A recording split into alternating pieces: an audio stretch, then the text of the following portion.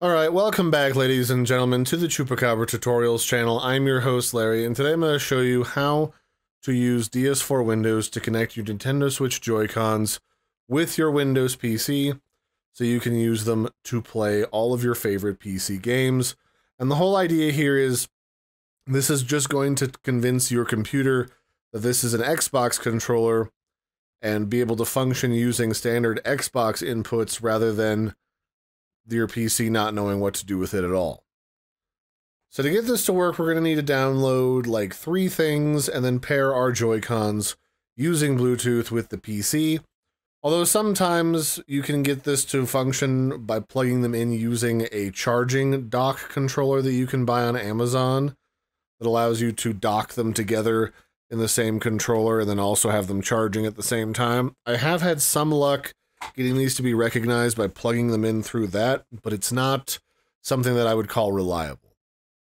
So that's why we're doing it with Bluetooth. So the first thing we need to do is we need to download DS4Windows. If you Google DS4Windows, you want the option in GitHub that's from RyoChan7. That's the most recent developer of DS4Windows. I'm unfamiliar with who runs these other websites, but they are not the developer. So we're going to grab the GitHub link here.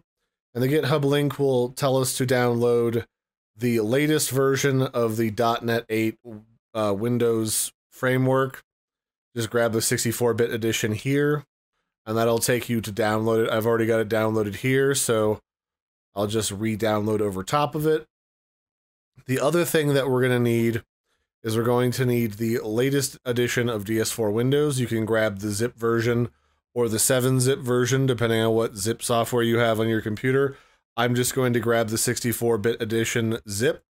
Make sure you grab the 64-bit edition and save that to your computer.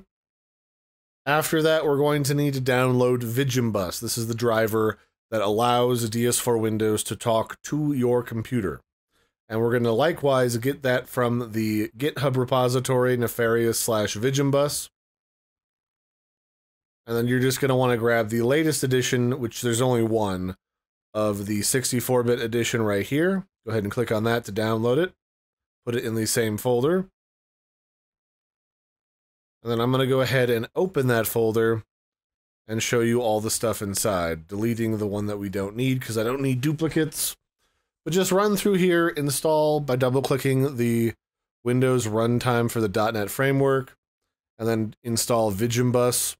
And then the last thing we're going to do before we pair our controllers with Bluetooth is we're going to extract and run DS4Windows. So we're going to extract that to a file of the same name.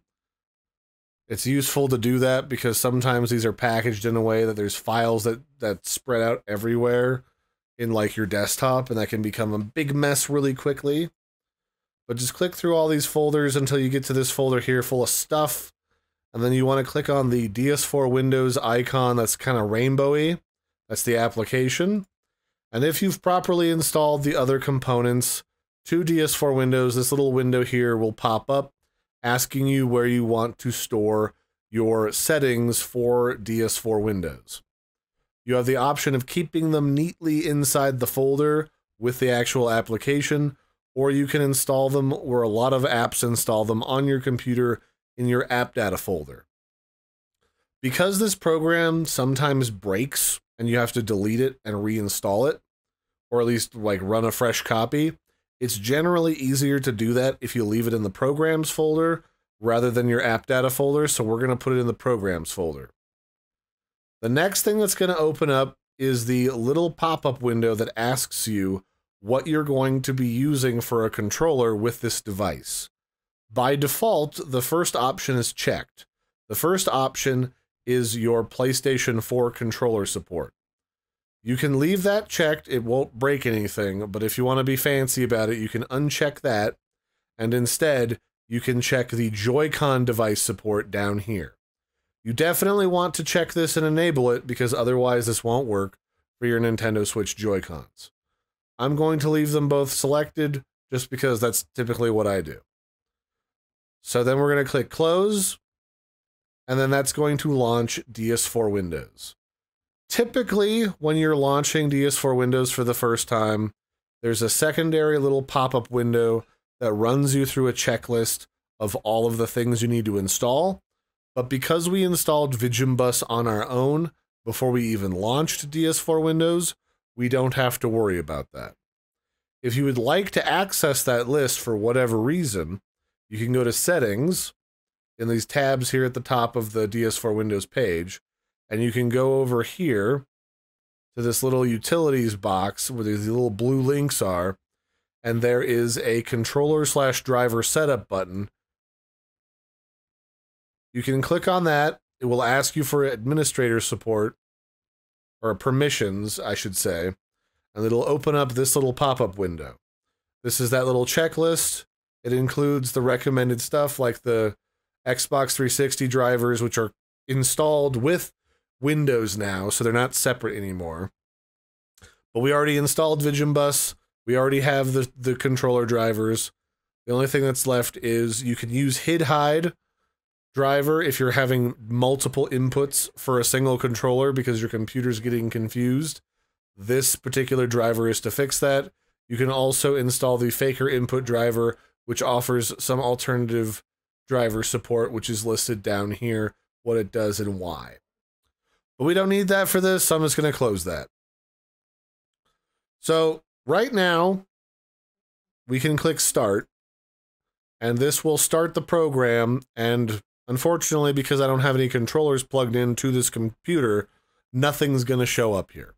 So now we need to open up our Bluetooth settings for our Windows Bluetooth settings. You can just look up Bluetooth and other devices in your Windows search bar, and it'll bring up this page. And from here, we need to grab your Joy-Cons, make sure they're charged. And when you're looking at your Joy-Cons, I'm going to start with my left Joy-Con. On the little rail that allows you to slip it into your Nintendo Switch, there should be a round black button, or it might be a dark gray, depending on what plastic you have. Go ahead and give that a press and hold until the lights start to dance on the back of the controller. Once they do, that means it's in pairing mode, and you can click on the button at the top of this window to add a Bluetooth device, and in this new pop-up, click Bluetooth. From here, you should see Joy-Con L show up for Joy-Con left. Click that, and that will automatically pair our Joy-Con with the computer. Then we can click Done. You should have a bunch of pop-ups and bloopy noises happen. Don't worry about it. We're going to continue from there. So the next thing we want to do is we want to press and hold on the other Joy-Con, same button, and then we're going to click on Add Bluetooth or other device once the lights on it are dancing.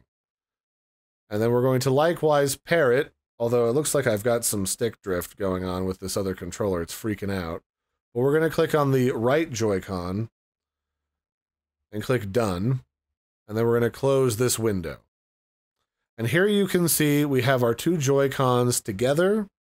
And because of how this is set up, they are functioning as a singular controller, because they're automatically detected as left and right Joy-Cons by DS4 Windows. I can tell this because if they were being treated as separate controllers, you'd have the option on this second controller to change the settings profile, but instead they're both being treated as one because this one here is the only one that I can select alternate settings for. So from here, as long as you don't see a pull down menu right here, you should be good to go, and you can use these in order to play your games out on whatever you want. This will work with Steam games, Epic games, EA games, Xbox launcher games, all of that stuff. This should be fine to go right now. If for whatever reason this just isn't working for you, you might want to try an alternative driver like BetterJoy or Steam, because Steam's got really great support for the Joy-Cons. I will also warn that the Joy-Cons, depending on how old they are or whatever, sometimes there's a slight bit of latency that's different between the left one and the right one that can make it a little difficult to play with them. I don't really recommend using these if you have, say, a Pro controller or literally any other controller.